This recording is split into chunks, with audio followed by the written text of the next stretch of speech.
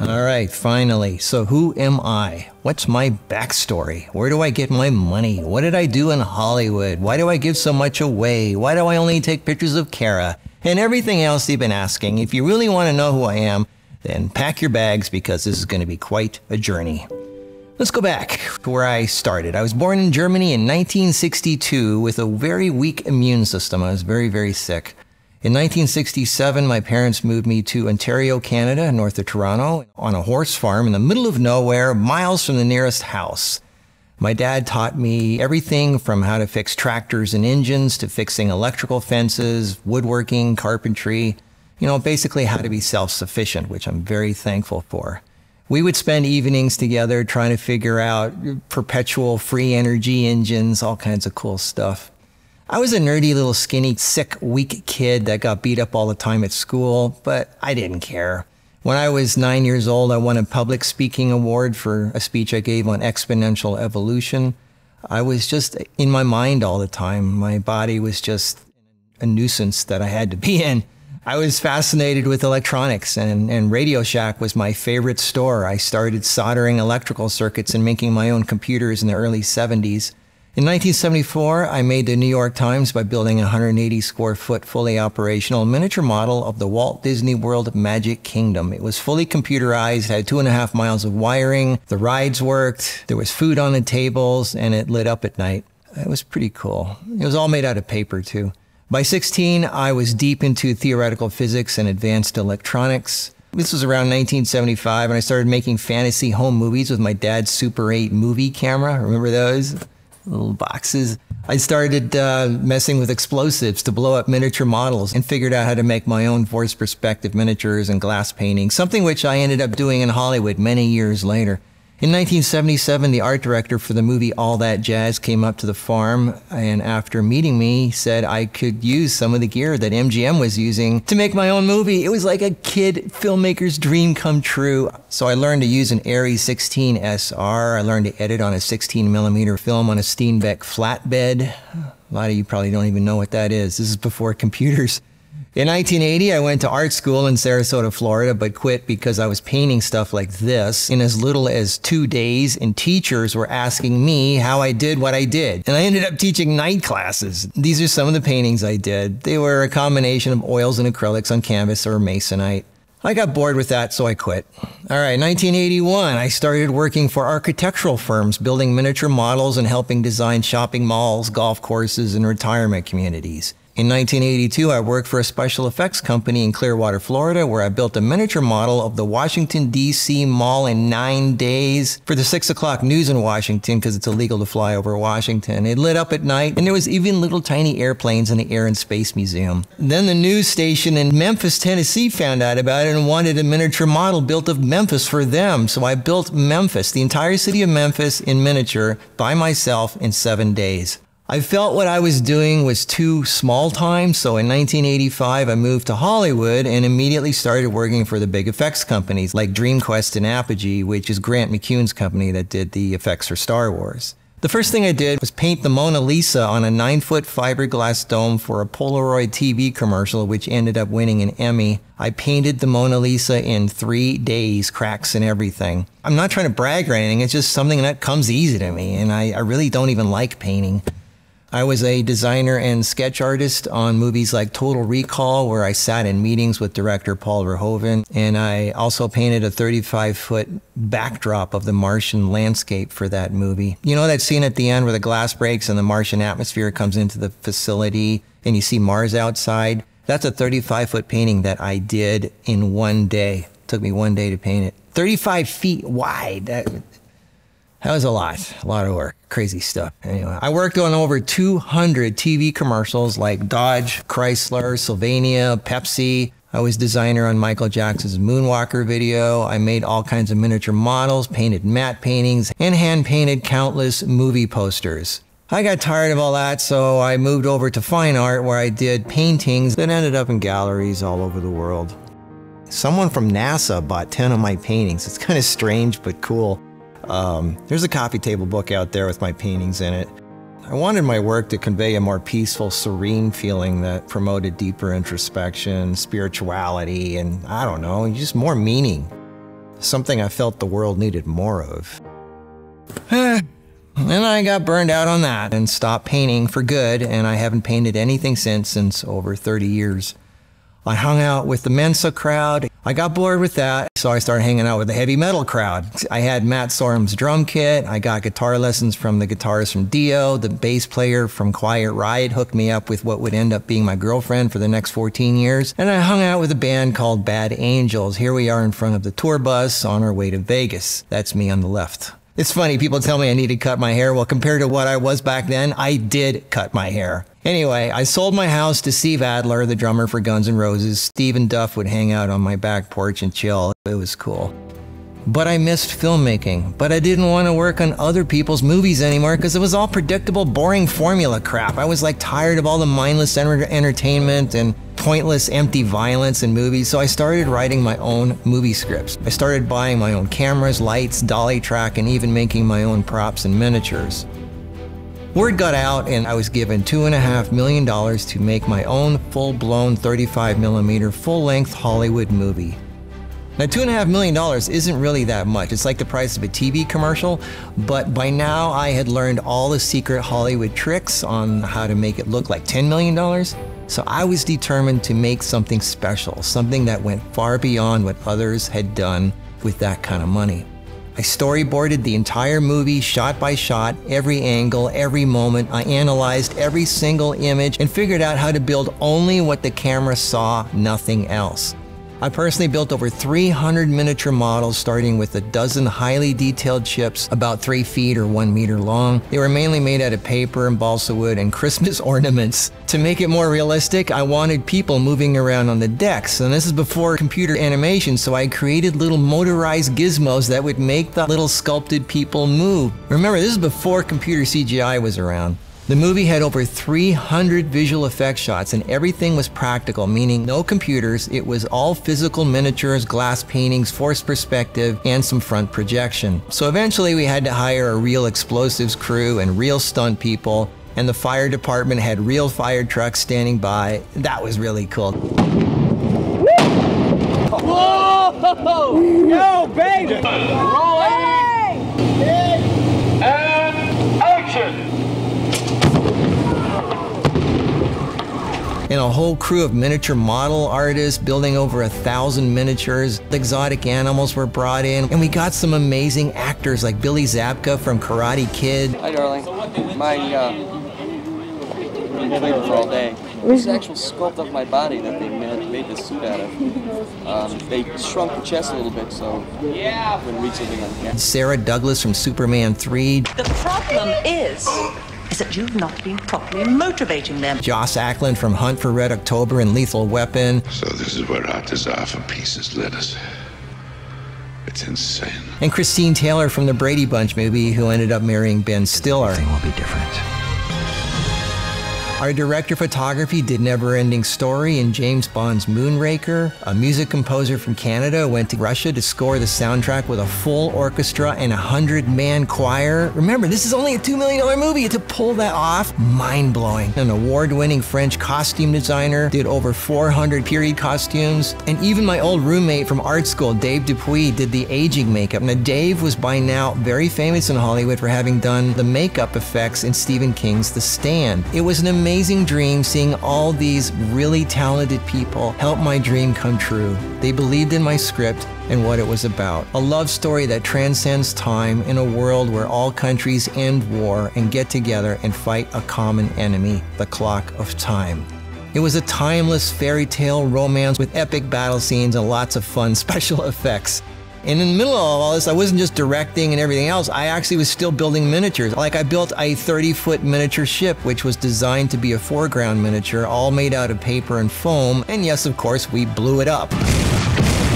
I love blowing stuff up. The miniature team built an amazing 12-foot high castle and a bunch of other highly detailed miniatures. The only miniatures remaining are 4 of the 3-foot ships that I built way at the beginning. For almost an entire year, we worked tirelessly around the clock with very little sleep. It was exhausting, but something I will never forget. I could spend days talking about this, but I wrote about the entire experience in my book Dream Chaser, which talks about how I went from having nothing, I mean absolutely zero, I was broke, to being given $2.5 million to make my own movie. You should read the book. What we pulled off was amazing, but it was very low budget, and you can tell, I mean, we were still lacking in some things, but we did what we could with what we had. It premiered in Mann's Chinese Theater on Hollywood Boulevard, the most famous movie theater in the world, and it played in theaters all over the world and even aired on the Sci-Fi Channel for a few years. It was called To the Ends of Time. After the movie, I was completely burned out, as you can imagine. I didn't know what to do. So I get a phone call from Slash saying, "Hey dude, I love pinball games. Can you make a Guns N' Roses pinball game?" So Slash and I flew up to Chicago to meet with Data East Pinball. So I ended up doing all the artwork for the game. And as weird and unpredictable as life is, I ended up becoming one of the top pinball artists in the world, doing the artwork for top games like Star Wars, Lethal Weapon, Jurassic Park, Tommy, Baywatch, Last Action Hero, World Wrestling Federation, and many, many, many, many more. I was flown to Skywalker Ranch to personally introduce the Star Wars game to George Lucas. That was kind of actually embarrassing. Star Wars changed my life. When in 1975, I was a kid. That's one of the things that got me into movie making. I love Star Wars. I wanted to be a filmmaker. And here I am years later meeting the great George Lucas personally. And I couldn't really say, "Hey, George, by the way, I love filmmaking. I want to be a filmmaker." No, I was the pinball guy. It's like I finally get to meet George Lucas, and I'm the pinball guy. It was so, it's not how I wanted to meet George Lucas, but I've got to meet George Lucas anyway. So People magazine did a full-page story on me. One thing led to another, and in another weird twist of fate, many of the top slot machines in Las Vegas in the early 2000s had my artwork on them. The Maryland Game, Sinatra, James Dean, Wheel of Fortune, and many more. Yeah, I was heavy into Hollywood merchandising. So once again, I got bored of all the commercialism and mindless entertainment and walked away. Health reasons tore apart my girlfriend of 14 years, which opened my eyes to realize there's a whole other world out there full of people with health problems. The more I looked around, the more I realized nobody really knew what real health was. So my scientific curiosity once again kicked in, and I wanted to see what would happen if I only ate the way nature intended. Just eat fresh, raw plants. No cooking, no baking, no boiling, no sugar, no dairy, no bread, no modern food, nothing. I started experimenting with different herbs and creating my own formulas, and the results were dramatic, to say the least. It was insane. I didn't even need glasses anymore. I didn't get sick anymore. No more allergies, no more asthma, no more colds or flus or aches or pains. It was like some Marvel superhero backstory. I had to tell the world about it. So I wrote my core book, Heal Yourself 101, and created thehealthylife.com. People started writing in from all over the world how they healed themselves of practically anything imaginable. It was mind-blowing. You can see a lot of them on MarkusTestimonials.com. I was flown all over the world to speak. Toronto, Hamburg, Berlin, Zurich, Switzerland, Munich, and Moscow in front of 9,000 people, and I even met with heads of government. Then one day, I was contacted by the military to be health consultant to a group of weapons of mass destruction first responders. They picked me up in a vehicle with blacked out windows and said, "We have the package." I was the package. They even gave me a medallion. It was a very cool experience. I'm very honored to have been a part of that. I now live in a house that 3 presidents have visited since it was built. I forgot to tell you the part where earlier in my life, I gave up on society and walked naked into the desert, not caring if I survived. I had my 40 days in the desert. I don't know if it's exactly 40 or not, but it doesn't matter. What walked in was not the same person that walked back out. I had a whole new way of looking at life. I realized there is no such thing as security, Money comes and goes. The only thing that matters is peace and doing the right thing. I learned to admire things but not need them. But in so doing, I was given even more than I knew existed. I made a video about having to give 10% of everything you own. We don't own anything. Everything is just on loan to us. The more we learn to appreciate, the more we are given to experience. One of those amazing gifts is Cara. She's everything I ever dreamed of and fantasized about rolled into one. She ran 2 of the world's first gourmet raw food restaurants in California. Her regular customers were people like Steve Jobs, Barbara Streisand, Woody Harrelson, Kevin Bacon, Heath Ledger, Justin Timberlake, Jessica Biel, and many, many more. Now you gotta understand, there's only a few raw food people in the world, and most of them are hippies, not glam queens who love to dress up. I didn't know it, but we both happened to move to Vegas and lived just a few miles apart, and then one day we bumped into each other at Home Depot and the rest is history. Some people ask, why do I only take pictures of Cara?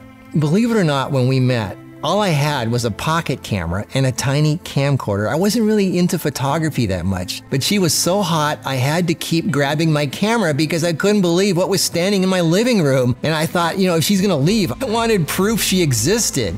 As it turned out, she never left. She just stuck around and taking pictures of her became a hobby. I didn't really need a good camera until we created a cookbook together, and I needed a decent camera for the food pictures. I got a Canon Rebel T7i, and that was the start of me getting into photography. Cara was so beautiful and natural in front of the camera, I had to improve my gear to do her justice. Every time she went out to eat, she would dress up, look amazing, so I of course had to take pictures of her. And when we went on vacation, I figured out better and better ways to be portable but pack a lot of punch with lights and gear. I finally found something I really enjoyed doing.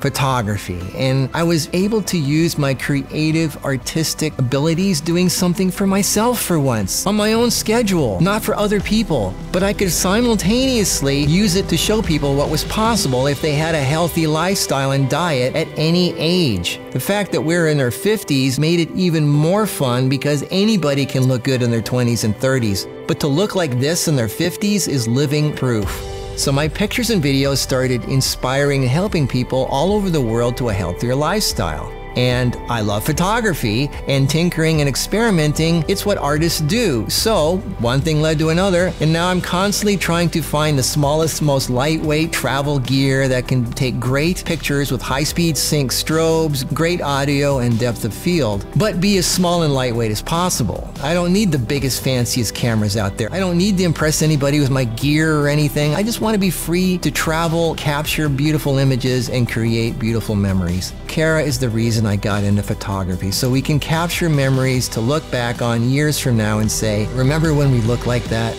I am not a professional photographer. I don't get paid to take pictures for other people. I don't want to do that. I just want to have fun taking pictures of Cara and make videos that inspire people. That's it.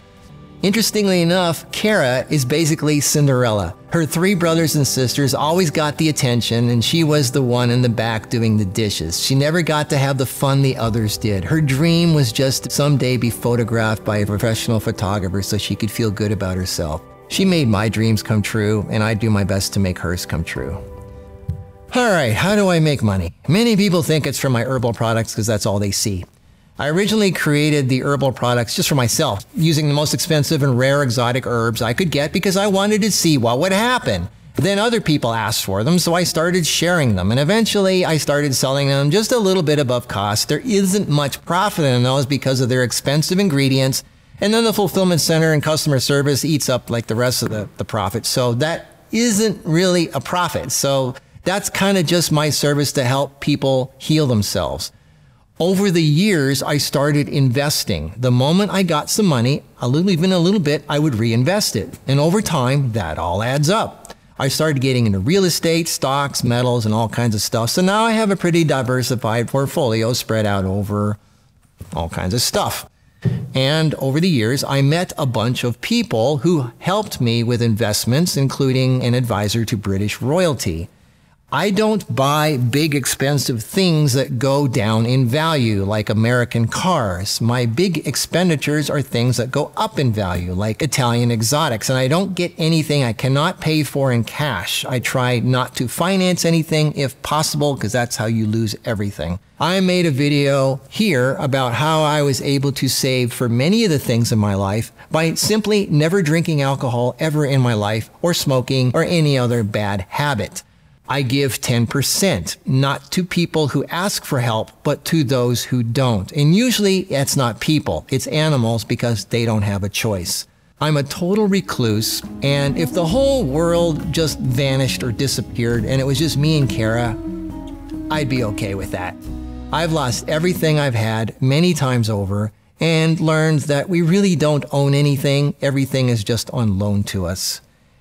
As for YouTube, I couldn't care less about subscribers or clicks. None of my videos are monetized. My core Heal Yourself book is free. My herbs are basically sold at cost. I make free videos showing people how to gain financial freedom, how to regain their health, how to have great, fulfilling relationships, how to make a difference in the world. I'm here to inspire, not to cut people down. I promote constructiveness, not competition and negativity. We need to honor and respect each other's differences and work together, not against. Just learn to appreciate the beauty in your life. There's lots of magic all around you. You just have to change the way you look at things. Stop dwelling on the negative and look for the positive, because you attract what you dwell on. I'm almost 60, but I'm still a kid. I refuse to grow up. I love photography because it captures beauty, but it also allows us to create fantasy worlds we can escape into. Life is short. Make the best with what you have. Leonardo da Vinci created masterpieces with a stick of charcoal.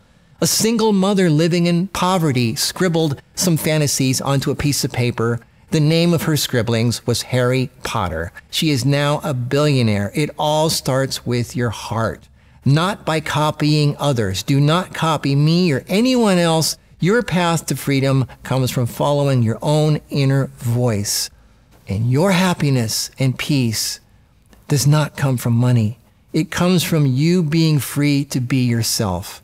I wrote 2 books about it, a little pocket book entitled Instructions for a New Life, and a hardcover book, The Prosperity Secret. The best investment you could ever make is in yourself. It takes time. It took me almost 50 years. It does not happen overnight. So be patient and just start following your own path. I gave up everything I had and walked naked into the desert. I had nothing. There is no excuse. You have to start somewhere. Be patient and just start doing the right thing. It all starts with feeling peace and giving love.